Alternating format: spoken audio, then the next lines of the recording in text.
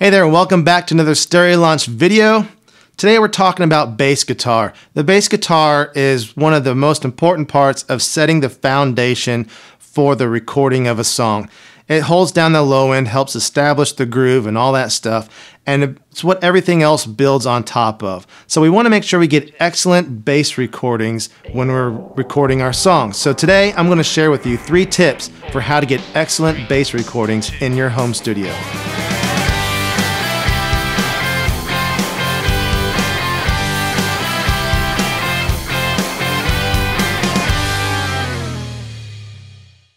All right, so before we jump into the 3 tips, I'm going to give you a quick bonus tip up front. And this is kind of just a general rule whenever you're recording guitars, bass guitars, or just any instrument really. Make sure the bass is in good working order.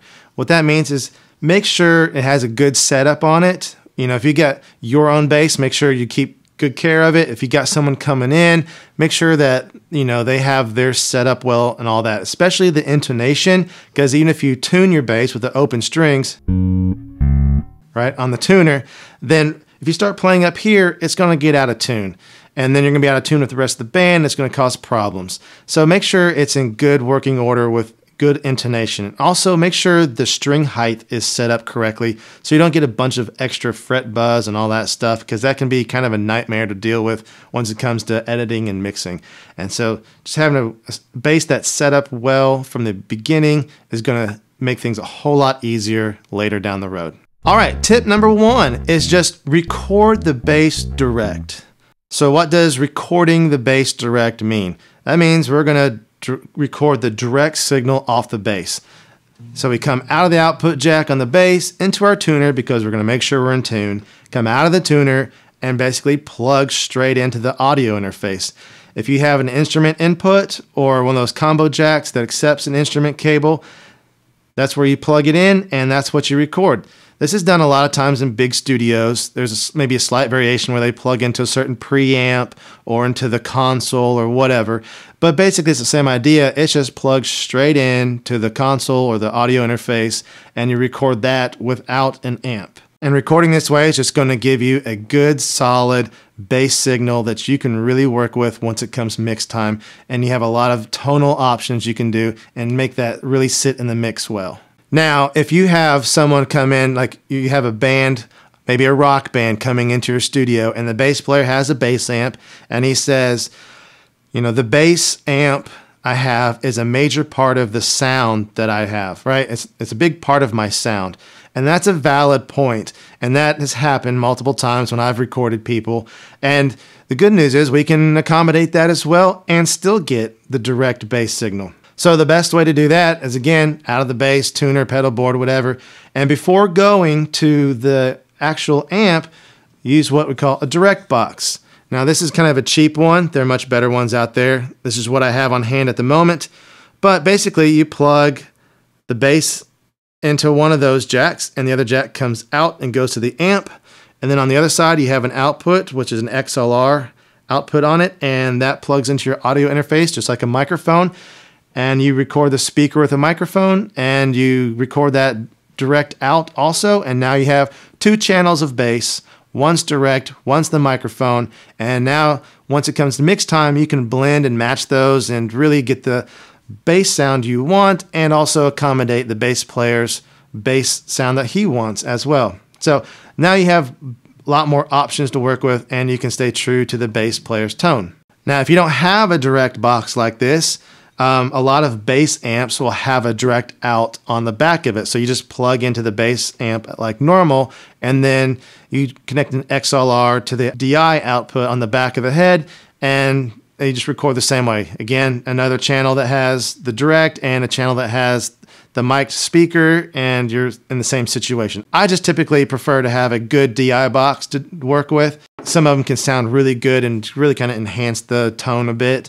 And so a good DI box is definitely worth having around. Now, option 3 around this is what I typically do. It's kind of a virtual version of doing the DI box. So I will plug direct into my audio interface, just like we talked about in option 1.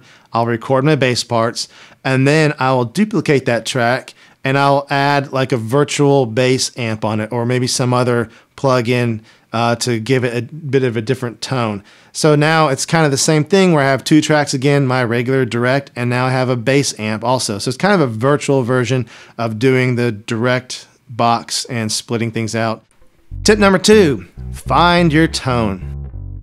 It's always good practice when recording to get the tone you're going for at recording time. Don't try to fix it in the mix, because 99 times out of 100 is not going to sound as good as if you just got it right at the beginning. Different songs, different genres and styles call for different tones and bass sounds, right? So experiment a little bit with what you have and try to get the tone you're going for. So how can you get different sounds out of a bass? One option is just to have multiple basses on hand and try different basses, because they're all going to sound a little different. So that is option 1. If you're like me and only have one bass, then you don't really have that as an option. I have a Fender Precision bass, and I only have one pickup on here. I know it's split. It looks kind of like two, but it's really just one pickup. A lot of basses have two pickups, so you could switch between the two different pickups, see which one's going to work better for your sound, and what's going to sit better in the mix. Or you can even sometimes blend in between those two.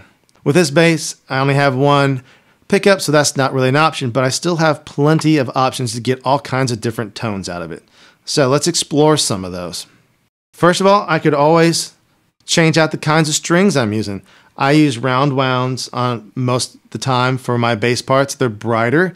You can also get flat wounds. Some bass players prefer those, and they're going to sound not as bright, right? They're going to have a rounder sound as opposed to the round wounds that are going to have a brighter sound. Seems kind of intuitive maybe by the names, but round wounds are brighter, flat wounds are rounder. Anyway, so that's always an option. If you don't want to do strings, because that can kind of get expensive and time consuming or whatever, you have plenty of other options. On this bass, I have my tone knob. I can turn that and change the tone and roll off some of that high end if I want to. That's always an option. I can play at different places. Whether I play down here on the strings, it's going to be brighter. Play up here, it's going to be smoother and rounder sounding. In the middle, somewhere in the middle. I can play at different places on the neck.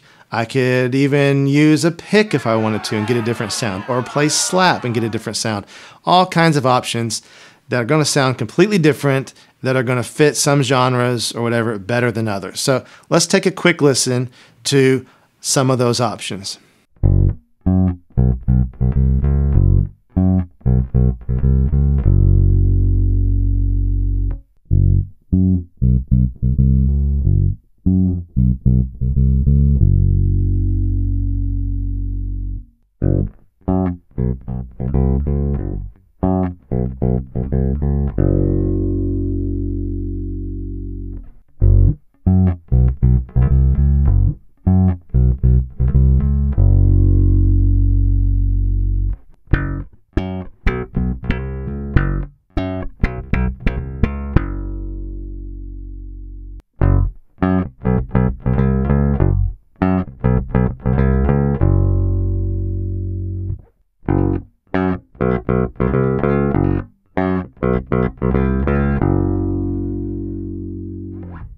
So obviously lots of different tones you can get out of it. And this is just one pickup. If you've got two pickups, you can do even more and so forth. And this is a passive bass. If you have an active bass that has, active EQ stuff, you can really tweak and get all kinds of stuff out of that. So tons of options. The point is just make sure you're getting the right tone at the beginning. One thing to keep in mind, I've seen this happen, is bass players think that the bass is a low note instrument, and so they have to really crank up the bass. Like if they're running through the amp, they crank up the bass and roll off the high end and the mid, and it's just all low end. And that tone is going to get lost inside the mix. You're just not going to hear it. Our ears hear mid frequencies and high frequencies best, and that's how our ears are going to distinguish the bass sound from the other sounds within the song, especially on like earbuds or small speakers that don't reproduce that low end. If the bass is nothing but low end, you're not going to hear it. So on a bass, usually the mids and highs are kind of what we hear, and the low end is kind of what we feel. So you want to make sure you have the full frequency spectrum of the bass. If you're recording direct into your audio interface, you're probably going to get that anyways, unless you have some sort of big EQing going on a pedal or something like that. But if you're plugged in direct like I am right now, you're going to get that full frequency spectrum. Tip number 3, play to the kick and snare. The bass guitar very much is a part of the rhythm section of a band. Yes, it has notes kind of like a guitar does, and it plays different pitches, but it's really very much a part of the rhythm section. That's where the groove of the song comes from. It's where the foundation comes from.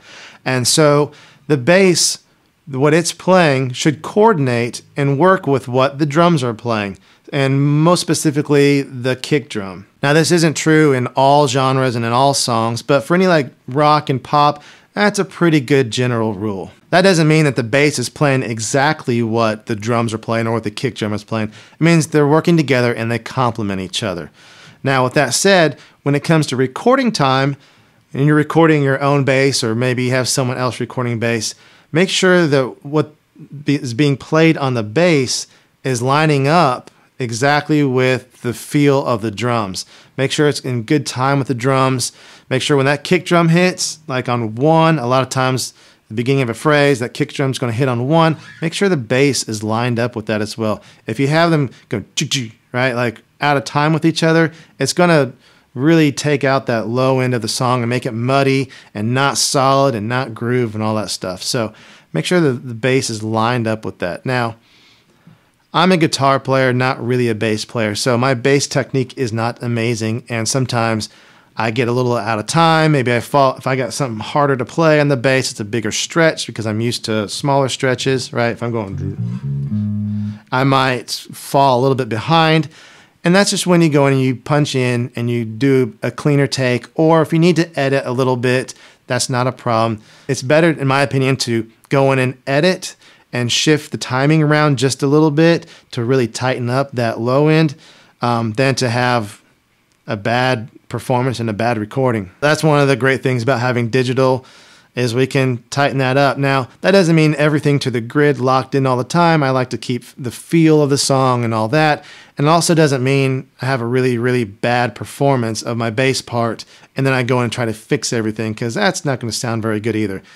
Get a really good take, punch in a few places if you have to, and tighten things up in editing if you have to. But just make sure the bass is locked in with the drum kit. All right, so those are our 3 tips for getting excellent bass recordings in your home recording studio. If you have any tips or any suggestions that you like to use when you're recording bass, make sure you leave those in the comments down below. Love to hear how you like to record bass. Also, if you found this video helpful, make sure you hit like and subscribe. And make sure you check out my website, stereolaunch.com, for more articles and videos and all kinds of good stuff there.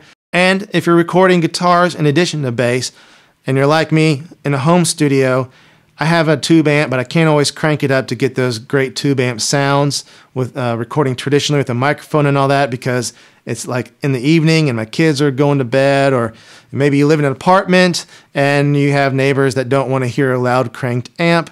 Make sure you check out my free guide in the description down below, 5 ways to record loud guitars without waking the kids or upsetting the neighbors. It just goes through multiple ways that we have today of recording great sounding guitars without a ton of extra noise and bothering everybody else. As always, thank you so much for watching, and I'll see you in the next video.